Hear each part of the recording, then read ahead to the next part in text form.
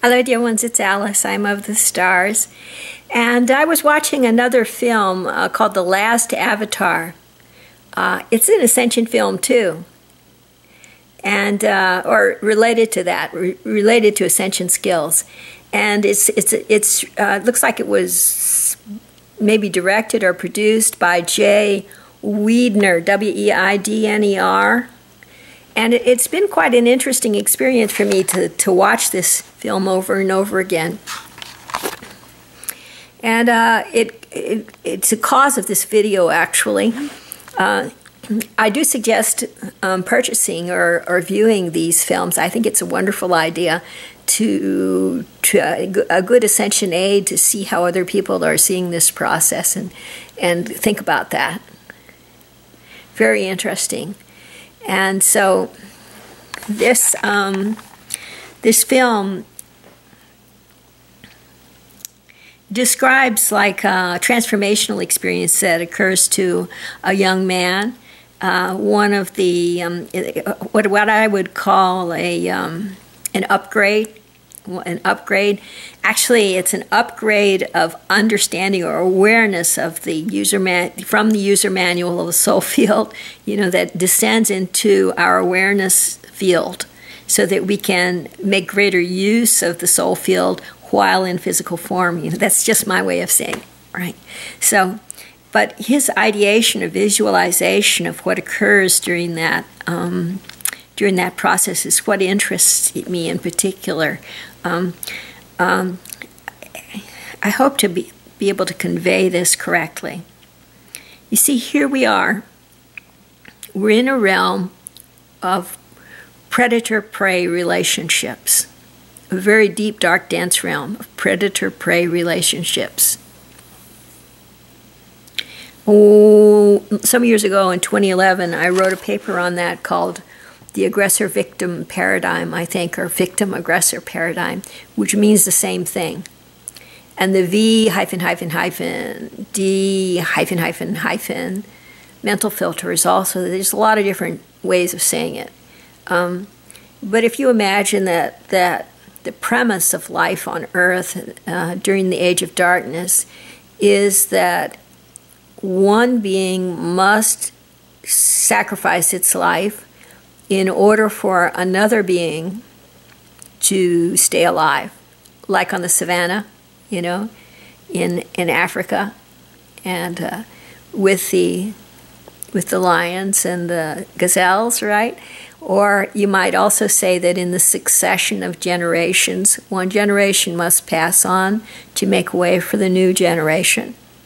Or you could say in terms of religions and Christianity, there's a more transformational view of this.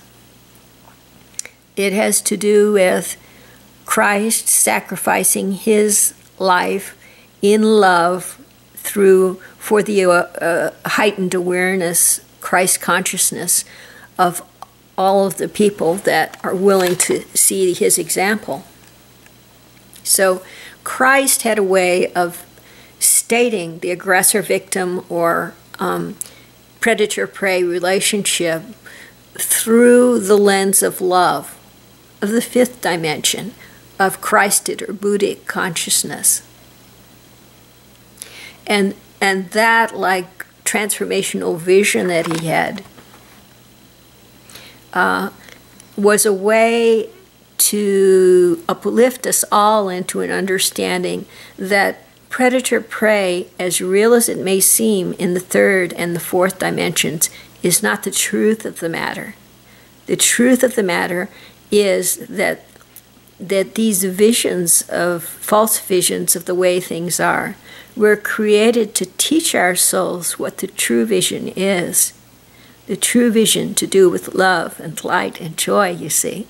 So that's the greatness of the teaching of Christ and the Buddha, who taught more through peace, I think. The Buddha taught more peace despite the display of, like, animal brutality or war and death and so forth. So now back to this very interesting movie here called The Last Avatar, filmed by Jay Jay Weidner. I hope I pronounced it right. So the young person was going through this change up in the hologram. Yeah, and he visualized it as controllers. There were controllers in the world who like controlling the whole world, like mean, nasty guys, right? Who wanted to control everything, and they would like mind control people and get them to commit suicide. You know, all kinds of get people working as assassins for them and all this stuff. And then so through hacking, the young person was going to had this first. He had this experience of greater awareness. Then he wanted to tell the world about it so that they could act on it if they wanted to, like fractal dispersal of the upgrade, right? And so they hacked this. I won't give you the great details so that you will watch the movie, but his experience during the time that he was transmitting this information was that there were like guerrilla people out there that were going to capture him and maybe kill him and like that there were actual physical people that were out there that were trying to stop him. And I will not tell you the end of the movie. Or the main part of the movie. There were all kinds of interesting themes going on in the movie. This is just one, like, tiny aspect. So, so what I have to say about that is that this is a frequent occurrence as upgrade occurs. We think that there are people in the world who are out there trying to kill us or hurt us or subdue us or prevent us from knowing these things and from learning these new things. But in fact, what is happening is that the mental mind is throwing up a mental filter based on past learning, based on past insufficient understanding of the way things work, that will hopefully, this is a job of the mental mind, is to come up with hypotheses that suddenly become like true, you know, as if they were true, to explain something that's going on that may be totally new, right? So the upgrade is to an understanding we did not know about or have before, but are experiencing in higher dimensions right now. Down here in this predator-prey dimension, it seems that we are being preyed upon because something new is happening. It triggers those responses, you see.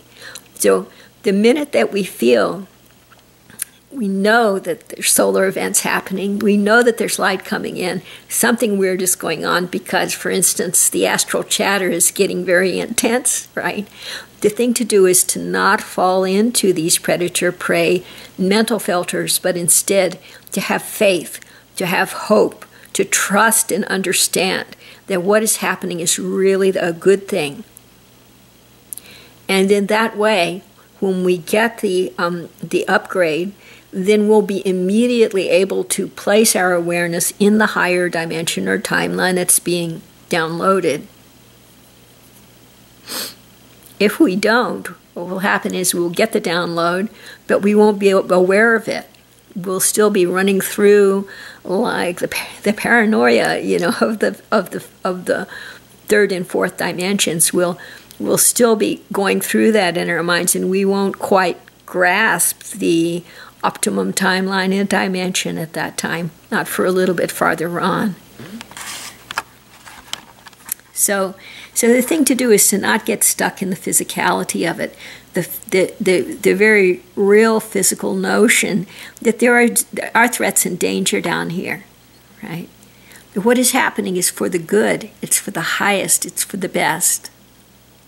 And any kind of mental scenario, such as like guerrilla, you know, warriors coming in, or paratroopers, or like, you know, how does it go? The death-bearing drones. Until recently, Hollywood was featuring this stuff all the time. Now, though, there are great changes taking place. For instance, on YouTube, there are these really cool movies put out by a guy called Bill H.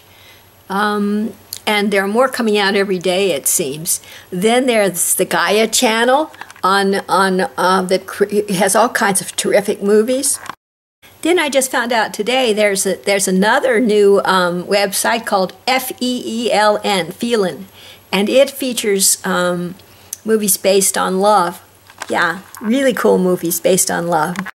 So all of these represent the new paradigm that's coming in, the one that's heralded by all kinds of scary movies in the mind, right? Releasing of soul wounding from many other incarnations, and so it seems real, and suddenly it's gone, right? So what they say, keep your eye on the bouncing ball. Don't pay any attention to the peripheral vision right now, as the new light's coming in very intensely. And all is well, all is just as it should be. All is love and light and joy for sure.